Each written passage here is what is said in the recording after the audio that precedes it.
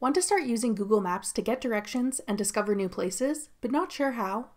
I'm Jessica, and in this video, I'll show you how to download and install Google Maps.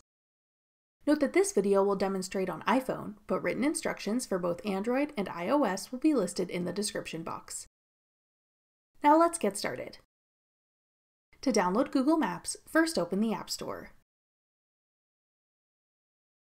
Go to the Search tab. Then type in Google Maps at the top. Tap Google Maps when it appears in the search results. Then tap Get.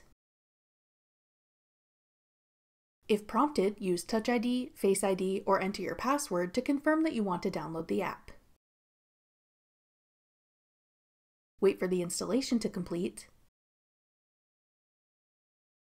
Then tap Open to start using Google Maps.